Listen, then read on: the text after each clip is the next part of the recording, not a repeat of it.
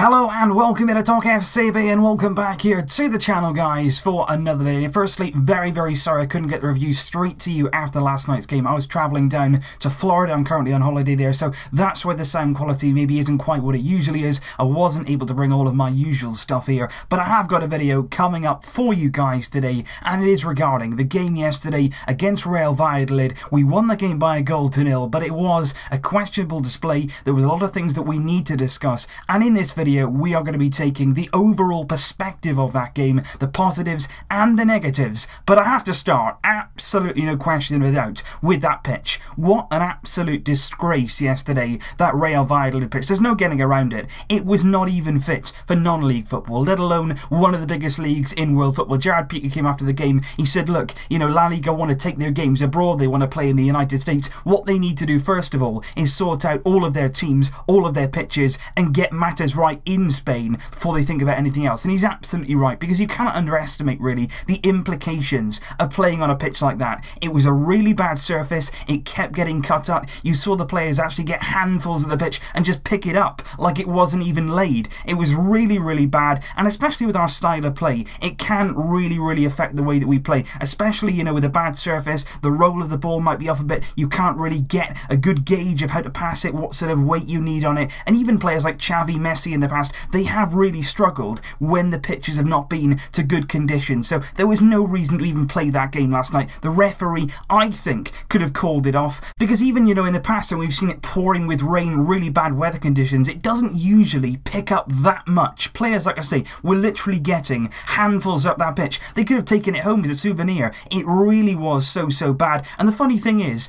in the referee's match report, they said basically, were there any problems with the pitch or the surroundings? And in his official match report, he could have then stated about that pitch, and then it could have been taken to La Liga, and he said no problems. What on earth was he doing? What pitch was he on yesterday? But Barcelona, very unhappy with that. They're going to launch an official complaint to La Liga over the pitch, and it'll be interesting to see what comes of that. But like I say, in this video, guys, we're going to be looking at both sides of the coin. I'm not going to go full on negative with you. I don't really think that's the right way to go, especially this early in the season. I don't want to get everybody down thinking, you know, Barca are finished. There's no real need to go down that route just yet, but we are going to be looking at the positives and the negatives. That's the most important thing, and where we can improve in the very near future. So let's start first of all with the positives and come on later on with where we desperately need to change things. So the first things that I will say in terms of positives, there's not a great deal of those, as you will expect, guys, but the first thing that I have to say is we got the 3 points. At the end of the day, that's what we're all here for. That's what we're all fighting for. We wanted the 3 points, and in the end, we did get them. Obviously, we do expect more as a Barcelona team. You want to see a little bit more in terms of their performance, but luckily we did get away with the 3 points here and maintained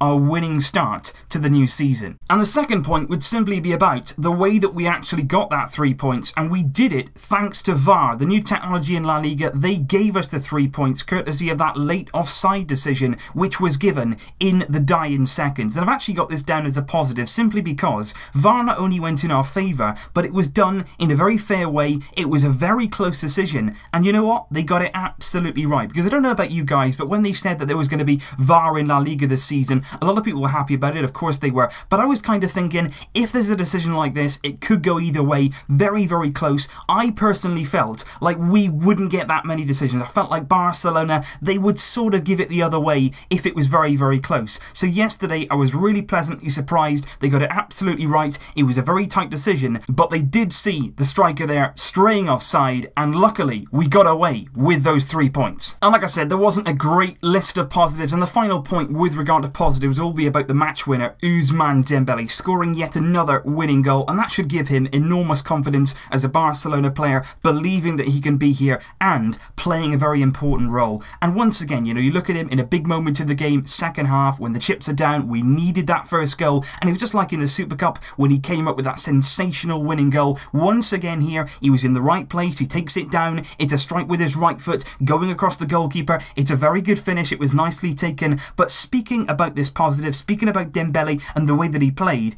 that brings me on though to my first negative, simply because Valverde is continuing to play Ousmane Dembélé on the left hand side. 2 times now he's actually been moved to the right during games, and the 2 times that's happened in the Super Cup against Sevilla, he scored a goal, and again against Valladolid, whether it was Valverde's choice or not to move him to the right, some rumours say that Messi actually told him to go out there. He scored again, he scored a match-winning goal, and you can clearly see that Dembélé is much more comfortable on that right-hand side. And it's really, really strange to me that Valverde persists with him on the left, when you can see quite clearly he makes the team more balanced when he's on the right. Not only with Dembélé, but the entire team looks a lot more balanced, because with Dembélé on the left, you've got Suarez down the middle, you've got Messi then out to the right, if Dembélé starts on that left. And what you have then is Messi coming central. You know, he likes to drop in, he likes to come into midfield to get the ball, he'll come central, and then you've got nobody at all on that right-hand side. It's completely vacated, there's nobody occupying the defenders, nobody stretching the pitch, trying to run into that space. Suarez will push on, and Dembélé will be out on this left, not doing a lot. And Alba is more than capable of running that left-hand side all on his own. He doesn't need Dembélé's help over there. We need Dembélé on that right-hand side. When Messi comes inside, we need somebody out there occupying that space, stretching the pitch as much as possible, and basically giving our opposition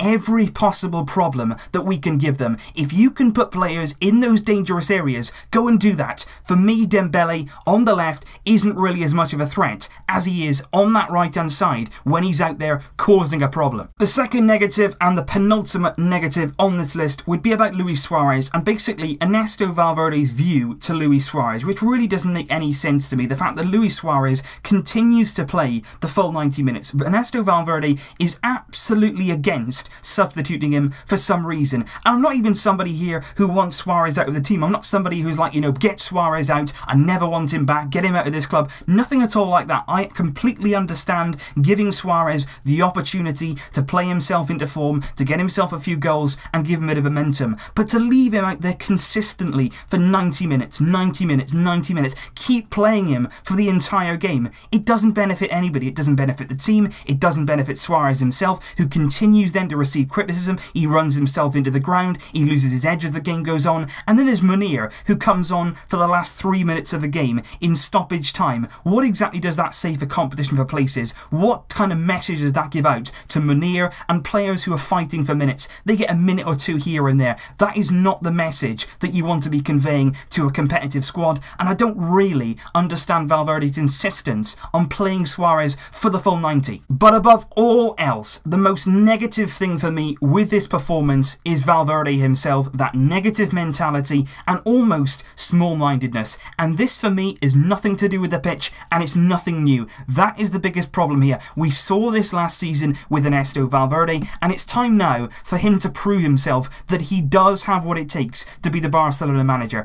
Does he have what it takes to stand there, stand by his principles, be bold, and most importantly, above all else, above the style, above the performance, above the goals scored, you have to be, as a Barcelona coach, you've got to be brave. You've got to stand there, take on those decisions, take on those moments in games with a bit of grit, a bit of determination. Don't just sit back, don't just accept it. And yesterday, we didn't see that from Valverde. He was negative with his changes. There was a clear change of strategy in the closing minutes of that game. In the last 20 minutes or so, we simply sat off, which makes no sense. Defending at Barcelona, dropping deep, inviting pressure, it is not who we are. We are not Atletico Madrid. If Diego Simeone is 1-0 up in a game, he has built a team full of players who are fully capable of closing that game out. They know what they're doing, they have been brought up to play that style, and they understand it, and they cherish it. But that is not Barcelona. Our players are not going to be throwing their bodies on the line, they're not going to be dropping deep, they're not going to close down the spaces, they're not going to really feel comfortable in that style of play, because that's not the players they are.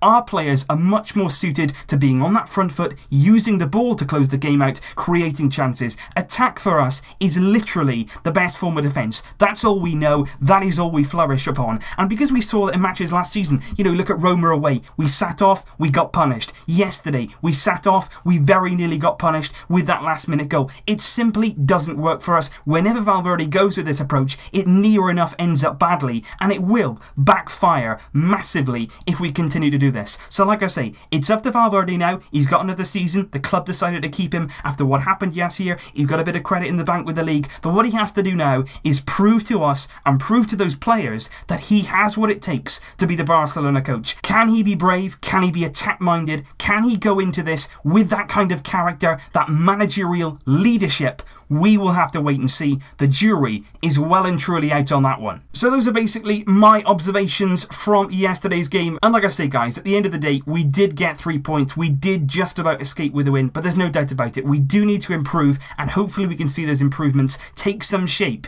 in the very near future. Leave your thoughts down below, guys. What did you think of the game yesterday? What observations did you find from watching it? Let me know all of your thoughts in the comments down below. I'll be back very shortly, of course, with more videos for you. Thank you for your support and your patience. I'll see you soon. But until then, as always, Vesca El Barça.